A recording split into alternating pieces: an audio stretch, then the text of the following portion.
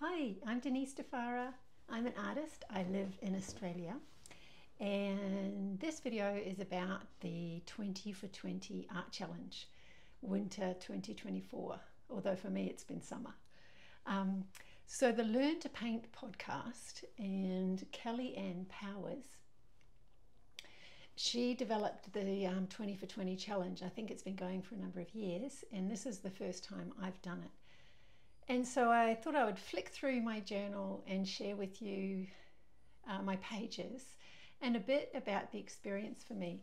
I was sort of surprised in a way because I think, with the name of the podcast being Learn to Paint, it was on my mind that for the most part people would probably be painting. And I had been having various health issues and all kinds of things toward the end of last year, and then the Christmas break, and I thought the 1st of January, I absolutely want to get back into painting or get back into my studio and go new year sort of thing.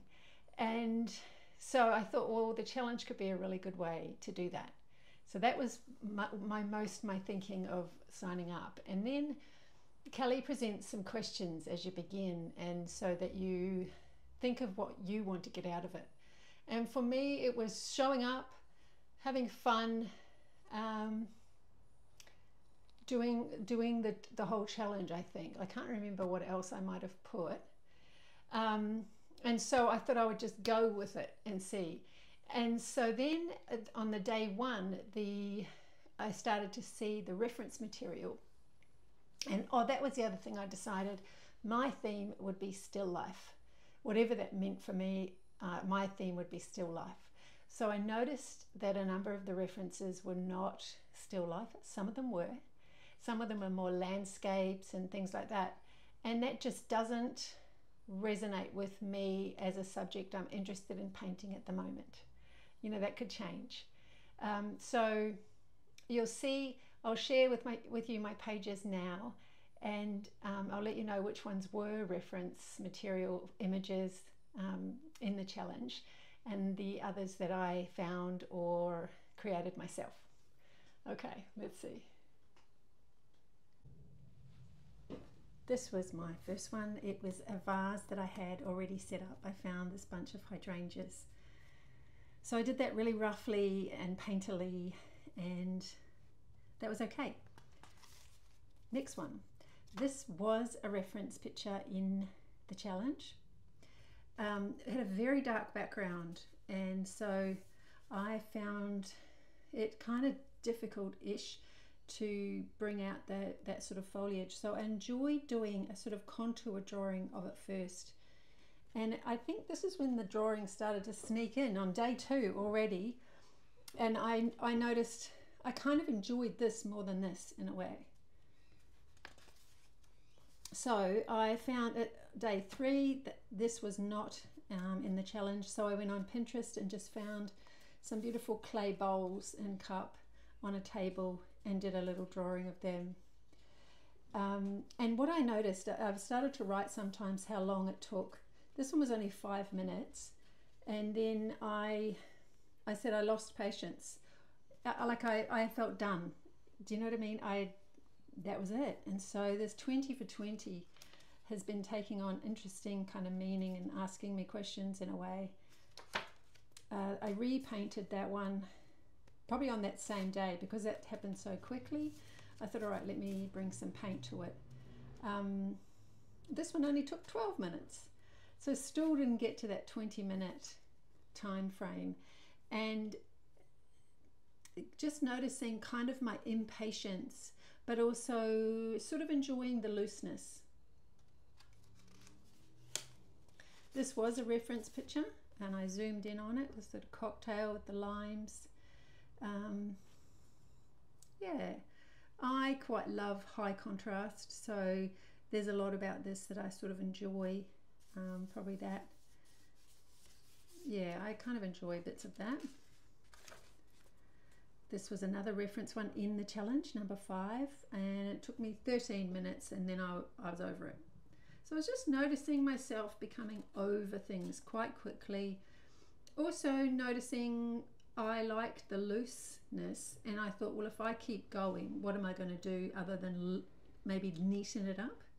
I didn't mind the color of the paper behind, so it was all in the idea that keep this fun. If you don't feel like doing anymore, just don't. So I just sort of made it so that I could keep on doing it. So that's day 5. Day 6, I felt this was a crazy, horrific mess. Love that. But I have a piece of Marimekko fabric, and I was using it as a tablecloth with a bowl of limes. And I just think this is very, very not good. So yeah, it's sort of irritating to see this one. So I hone in and go, all right, well, I love that. That makes me happy. Yeah, I love these loose leaves. So that was interesting. It made me realize, the loose finish that I really, really enjoy doesn't lend itself every single time, because the beauty, I realized, the beauty of the Marimekko floral is its precision, beautiful neatness.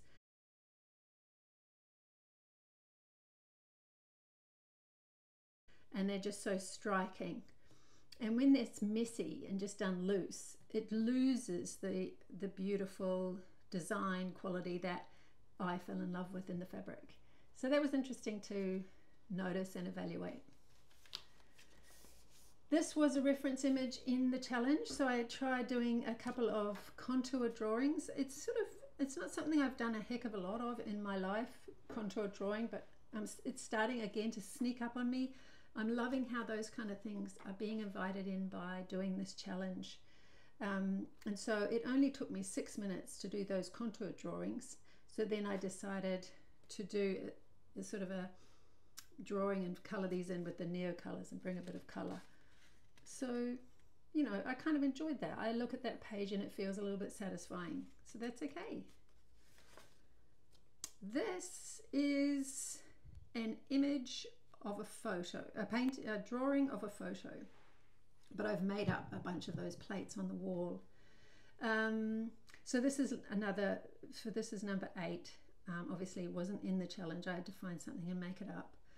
I quite enjoyed a lot of this. I liked this. I have a fixation for, I'd love to be able to have these plates on some of the walls of my paintings, and I'm keeping on practicing how I might do that, because I haven't happened upon a way that's working for me yet. But in drawings, things work differently and often can work quite well. That simplicity of fine black line on this particularly off-white paper is really happy making to me. It doesn't take much. I can do very messy drawing and be pretty happy with it. So that's lovely when you can give yourself an arena that you can feel some satisfaction or even sense of achievement by doing something really quite small. It's nice in your art practice to just keep you going, keep you moving. This is an image on Pinterest, a still life image. It was a beautiful, I think they were like onions or snowdrop type flowers, like a bulb, hidden in a very dark background, dark bookshelf. And I found that quite lovely. And this one I just drew. So I think I just did both of these on the same day, because they didn't take all that long and I was enjoying doing those. This was a reference image, number 11. I don't hate it. It's okay.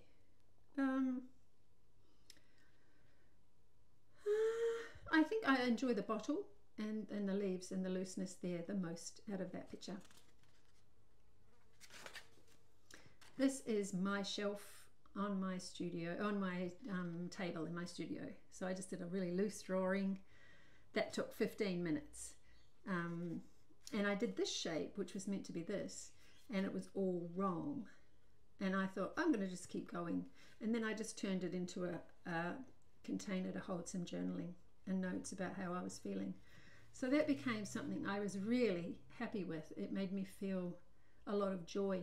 again, this high contrast and spots and patterns and little faces, all these kinds of things are just so repetitive in my work, and they bring me joy. So, you know, a little cup. These are all symbols that I return to over and over. So a simple picture like that, taken from my own surroundings, made me feel quite nurtured and sort of nourished in a way, by just helping me to be, helping you to tune into the moment of where you are, is what one of the gifts of drawing.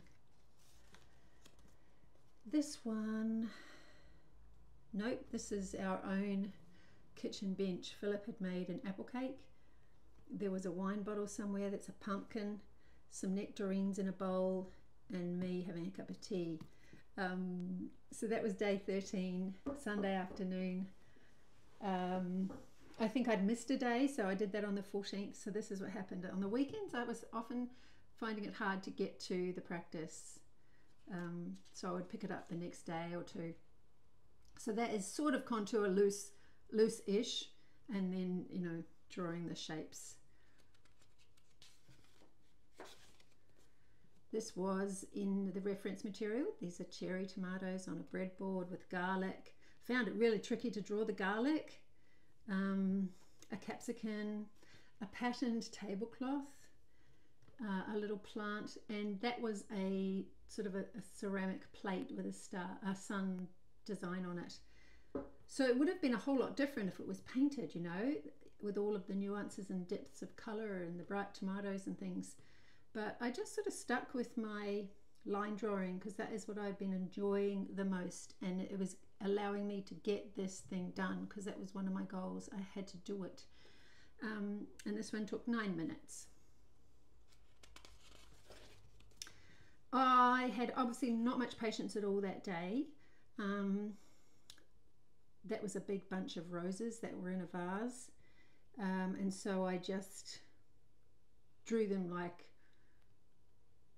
you know, just drew them real fast, and that's just so that I could say I've done the thing. Again, 5 minutes. So yeah, noticing I haven't had much patience for the challenge some days. This one, day 16. This was actually the anniversary of my mum's death 8 years ago, and so I was having a kind of quiet, introspective day, thinking a lot about my mum. And she had a love of Mary and this sort of greenery in a vase here, which I had on my shelf. So I just sort of did light contour drawings and noticed they're a little bit wonky and all that, but it didn't really matter. The essence that they held was quite comforting, and doing a little drawing, a little journaling, thinking about my mum was really comforting. So I'm loving that these simple drawings can also not only bring you into presence, but so they can bring some comfort too when you bring your thoughts with them. This is an image that I found. Again, so number 17, this one took 10 minutes. Just doing a loose drawing again, enjoying the patterns. This is a piece of fabric I bought from Japan. So again, and I was trying to be a little neater, having learned from the Marimekko fabric. These are all black. They should all be black, but I ran out of time to colour them all in. This is an image that I drew, and it was on the front of a greeting card that I've got, and it was sitting over to the side somewhere, and this is just a vase with some greenery that I had. So I kind of had this set up like a little still life, and the card was leaning up against, and so I just took the card away and made it like a little chair with a lady on it, and I found that really quite enjoyable. The quirkiness of that is very endearing to me, and then it causes me to do a little journaling about it, which, you know, I love that. Now here we go, day 19. And so I couldn't even log in. Something happened with my login, so I had given up entirely on looking up the official reference material for the day. And I had 2 paintings that I have been working on, and I have been talking about them on my YouTube, which will come in future episodes. And so I thought, oh, why don't I draw the design, sort of what I've got painted, and see what comes of that. And I was able to make some notes and have some thoughts about the way they came out, because in the original drawings, paintings, these two frames were not figures, they were something else. And I realized how much I love having a figure in the picture. So that was day 19, and this took 20 minutes to do those two sketches of my paintings.